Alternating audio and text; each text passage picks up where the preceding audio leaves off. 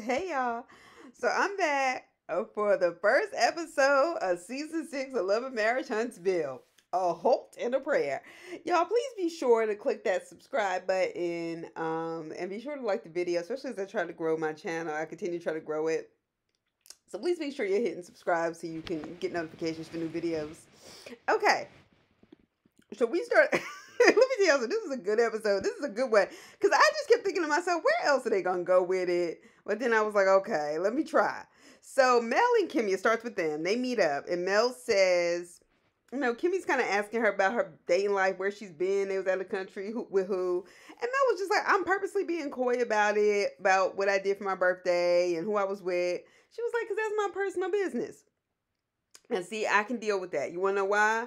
Because Mel gives us enough on camera. She not pulling the Destiny where we don't know shit about her life, okay? She gives us enough that she can keep some stuff private. All right, so Maurice has an attitude, okay? Because Kimmy keeps running and still trying to, do a lot. And she has 2 more rounds of chemotherapy or 2 more rounds of other things to do, should I say. And she has surgery, and I think she's gonna have radiation. But Kimmy was basically telling Mel, like, I feel like getting through chemo is a milestone. And she was like, I want to have a party. And Mel was like, it is a milestone, girl. I plan a party. And Maurice, even in the confessional, was like, well, we're only a third of the way through. And I get what Maurice is saying. I just don't think he should have said it out loud. Period. Ever. To Kimmy. Ever. To anybody. Ever. Because that makes her feel insecure. And quite frankly, yes, you're not through the whole process of completely getting rid of cancer and going through the entire surgery and restoring her breast and that kind of thing. But the bottom line is when somebody, and I know this on a very personal level, I certainly know what it is as I deal with my mother as she's going through breast cancer. You don't sit there and discourage the person who is enduring that. You do what they ask you to do if it is within reason. And certainly she wants a party and you know that life is tough right now, then you fucking give her one and shut the fuck up. And you wear that pink and you be worried internally and go talk to your brothers or something off camera or to a therapist. But you don't do that. And Kimmy, I understand your stress got to be managed, but you shouldn't put up with that. Anyway, so Mel basically just was like, what kind of party do you want? And I'll plan it. Kimmy said everybody would be on the list. And so she said, I just want to let you know that if that's going to be the case. And Mel said, well, look, if it was up to me, there'd be a lot of people not on the list, but it's not my party. So girl, don't worry. I'll plan it. All right. So then they show Martell. Martell. I have so many thoughts about Martell. I'm trying to keep it together. Martell is getting a facial. And he was like, I like anything where, women are touching me, massages or masking. I was like, you were kind of a freak. And I don't know, that's the kind of thing during the Me Too movement you should be saying out loud. But what got me is after they showed that part in the confessional, she was like, okay, well, let's try this LED mask. Where basically she ain't touching him at all. All right? Because he's trying to work on hyperpigmentation and clearing his skin out. Something about Martell has always been a little sus to me. That's all I'm going to say. Anyway, he gets a call from Sheree, Real Housewives of Atlanta, Sheree. Okay, and she's calling from Portugal. She's on a girls trip, whatever. And Martell says, basically in the confessional, him and Sheree, they talk every day. He was like, we're really good friends. And all I could think was, and his mom also comes in. And she goes, what you doing? He was like, I ain't doing nothing. I'm by myself. I'm here with my mama. I ain't doing nothing.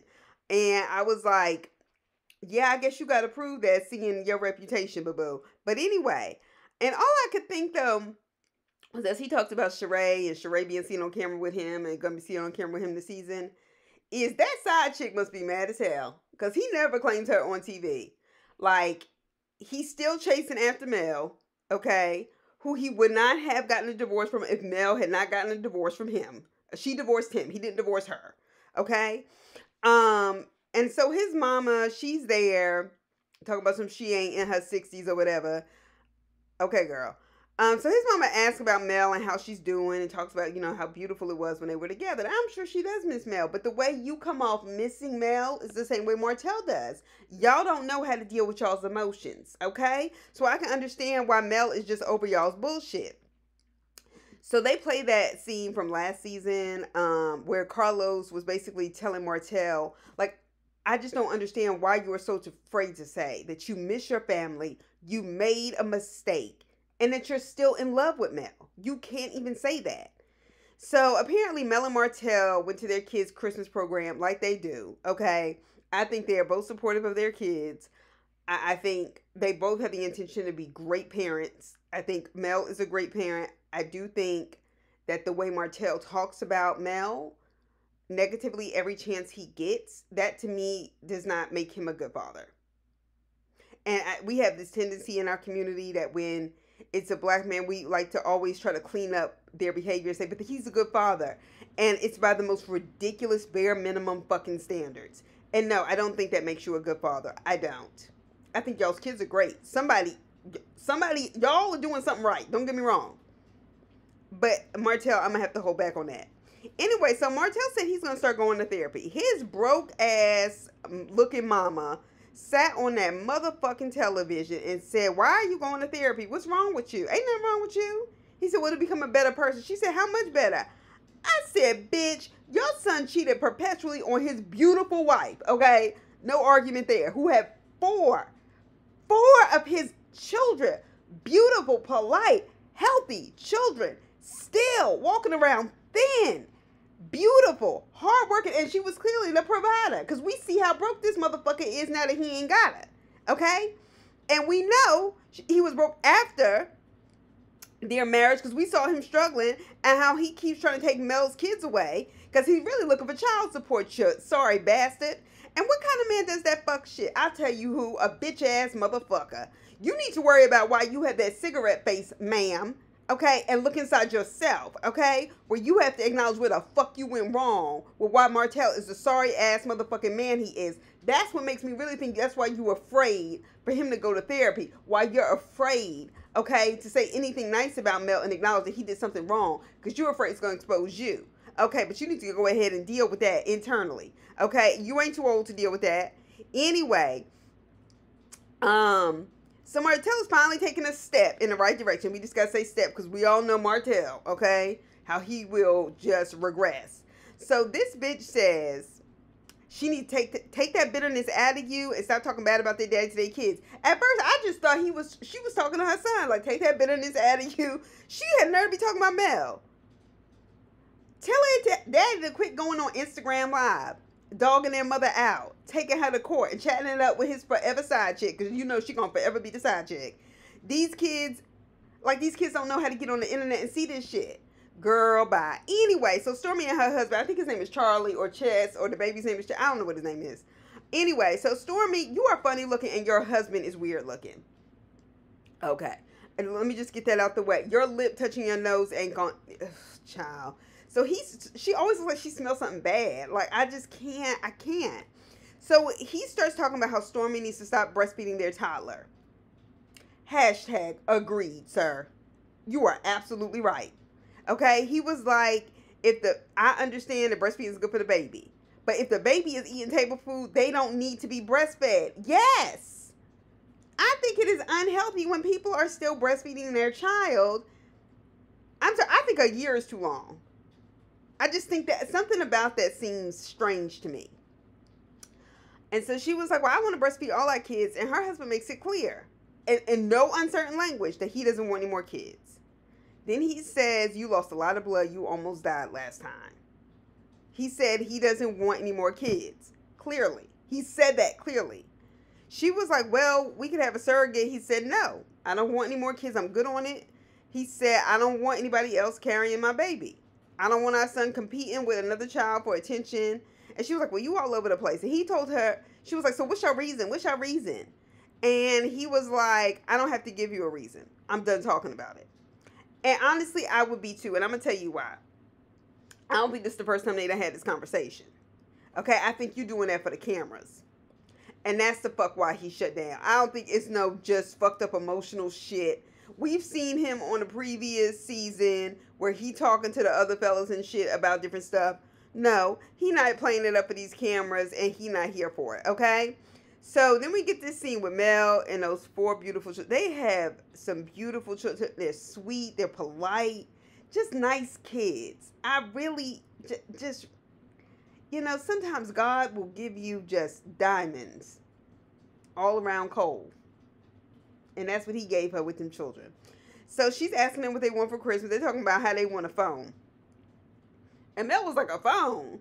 I don't know where y'all got that from. And somebody was like, well, Daddy said he thinks I'm responsible for a phone. And then the son tried to clean it up, though. I got to give it to him. He tried to clean it up. He was like, no, just one phone for all of us, like to share or whatever. And I come from a family of 5. We are all 2 years apart. And that was the kind of shit we would do. When we wanted something, we felt like our parents wouldn't give us. We tried to prove like, oh no, we'll share it. We'll share it. Because, it's hard for siblings to share sometimes. And I don't know why that was funny to me, and that brought back memories. But anyway, so Mel sends them upstairs, and says she has to call people for Kimmy's party. So she calls Tiffany or whatever. That went fine. But she said, I'm calling for my track phone. I said, oh, not the track phone. That's the Walmart phone. Her burner phone, basically. So that they don't have her number, because she don't feel like dealing with that foolishness. So I guess basically, because you know how on reality shows they make you put the people on speaker. I guess Mel said, look, if they can't call me, I ain't got to have them whack-ass conversations. I ain't mad. So she calls Letitia. She's telling her about Kimmy's party. Letitia, ma'am, that confessional look, you need a stronger bra and a shirt underneath that blazer. I don't know what this is. And Tisha, you're not the only one. But this happens perpetually in reality shows, and I'm uncomfortable with it. And women who are on here and they wear blazers, but their breasts are out. And some people will be like, I don't think nothing's wrong with that. That is not the look. It gives off a very unprofessional vibe. And if you want to be sexy, then wear like a dress. It's something about that blazer thing that just looks tacky to me, to have on a professional blazer that's very nice and not have on some kind of tank or something. I'm not here for it. So she calls, okay, so anyway, she calls Tisha, invites her. She calls Stormy, and Stormy's like, who's this? Huh? Who is this? What number is this? She is so ghetto. The idea that she is a business owner, or even the fact that she's a business owner, just nothing about, like, if she was not in Huntsville, Alabama, I do not see her having an ounce of success in life. So, girl, stay your country dumbass there. So, Mel called Martell to invite him. Martell asked if she prayed about them talking to each other. Mel said, uh-huh. And then they show her in the confessional. She was like, I prayed on a lot of things. And that wasn't one of them. God been said go. Yes, Mel. Don't look back. Mel keeps talking about how she go pray on it. And my thing is like, Martell, you can't be serious. Did you really think she meant that shit? Like, you are really playing this up? Like, why are you so obsessed with her? You was fucking this other bitch and other bitches, and you on the phone with Sheree. You are so insecure. There is something about you that just cannot be quenched, and you need to deal with it. Okay, but it is clear Mel is the one that got away. I'm glad she got away. But don't think you're going to find that twice in life unless you do some serious repentance. And I just think that's hard for you. Then we get Stormy again.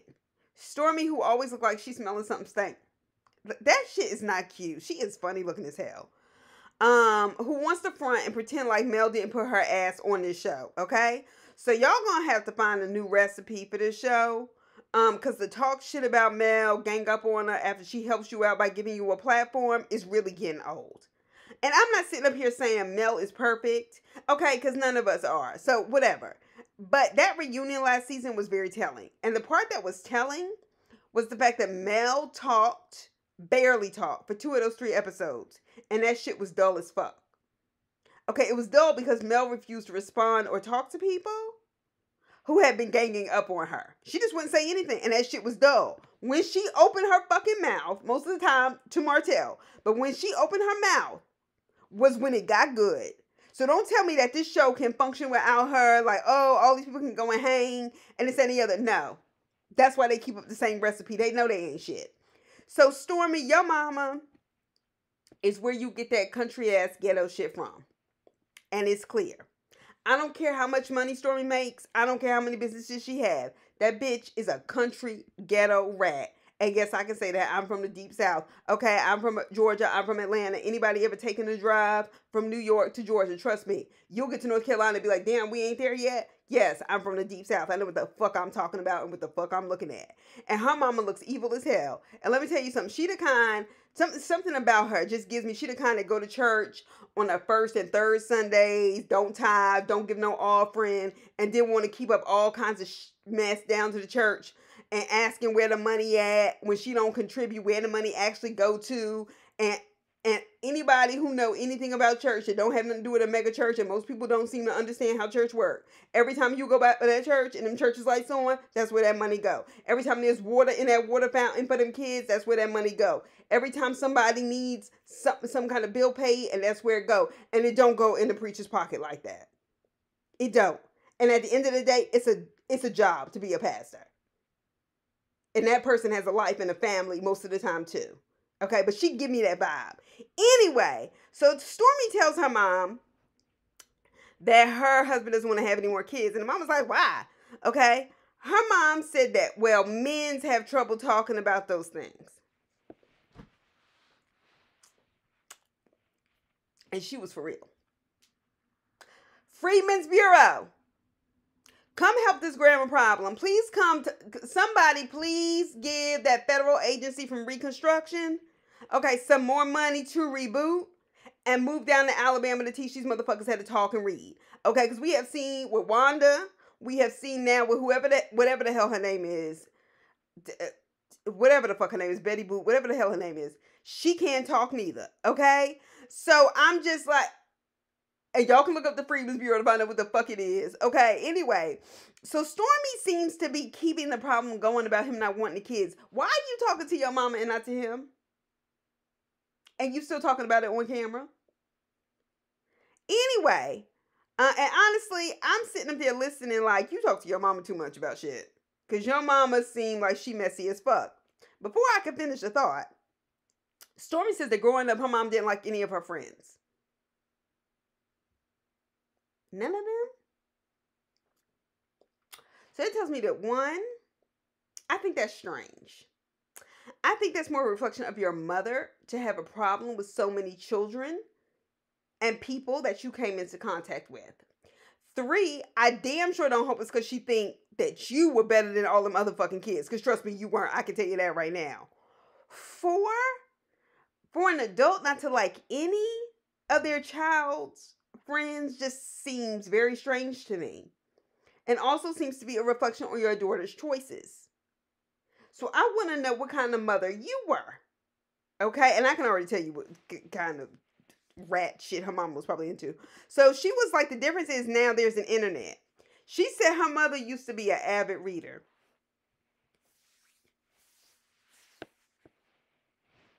That her mother used to be in bed reading every night. What was she reading, Stormy? Because I know this is back when Jet and Hype Hair and Sister to Sister were in print. Was she reading or was she looking at pictures? Because the way your mama talks, your mama wasn't no avid reader, honey. Mm-mm. Mm-mm. Mm-mm. Mm-mm. Mm-mm. Uh-uh. Okay? Cut it the fuck out. And we not just talking about dialect no more. Okay? I'm talking about ignorant shit. I can tell. Your mama would never know avid reader. Girl, please. I don't believe that. That grammar is terrible. And the ignorance is awful. Hello and good morning. In talking about her mother on the internet, the mother asked if Stormy and Mel are friends. And Stormy's like, why would you ask me that? I was like, bitch, because you probably prompted her before these cameras got here.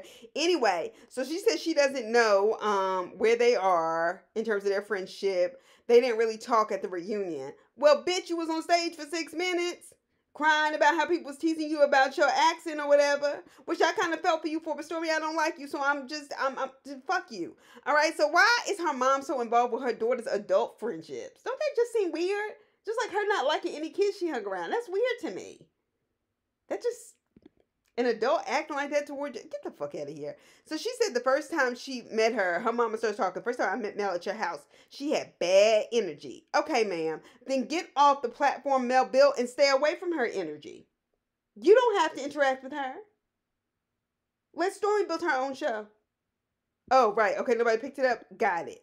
Anyway, so Kimmy and Maurice. Mel did Kimmy's party celebrating the end of her chemo. Maurice is a hater, and honestly, Maurice, it's not a good look to not be supportive of your wife. Because when Mel was like, I'm just glad, Maurice, that you didn't cancel it. And he was like, first of all, he's telling Kimmy in the confessional, it's not a party, it's a get-together. And I'm like, why your wife is battling cancer. I realize that the rounds aren't done, motherfucker, but if anything happens to her, I would certainly think you would want some good memories. God forbid anything happened to her. That you would want some memories of that. You getting on my fucking nerves with that shit. Okay, Mel did a good job with the party. It was very nice, very, nice and tasteful in terms of the decor. Now, the invitee list was another story. All right, so everybody starts showing up, including Martell. Okay, Martell says it was the first time him and Melody have been around each other and their friends at the same time. Martell is one of the people who lies a lot, and so sometimes he makes things sound a certain way. So, like, this first time, you just told us you was around Mel, and then he tries to, like, do things like clean it up, like, and our friends. Like, Negro, okay. So, Marcel and Tisha show up. Tisha looks like she threw on a pink cotton scarf at the bottom of the closet, like, oh, I need some pink. I don't have no pink. I don't have no pink. I ain't gonna go out and buy nothing, no. I don't feel like doing that. So, she found something at the bottom and twirled it around on a red outfit. Like, not a black outfit so the pink pop. Not a white outfit so the pink pop. And you know, it's Alabama. It ain't like it get cold. Like, pink and red, even on Valentine's Day, to me, is always tacky. But at least on Valentine's Day, it's understandable. Ma'am, don't do that again. So, Stormy is coming and saying that everybody is acting fake. Like, I don't do that fake shit. Like, they act like we always hang out. And I was like, yeah, because all y'all don't. You not in a comeback group. You ain't been here for seasons. Yeah, I bet you don't. That means you ain't in the know. See, you told on yourself. Anyway, so then Martell, starts asking Mel about her prayer in the middle of Kimmy's party. And Mel says, see, that's typical Martell. We celebrating Kimmy, and he gonna make it about him.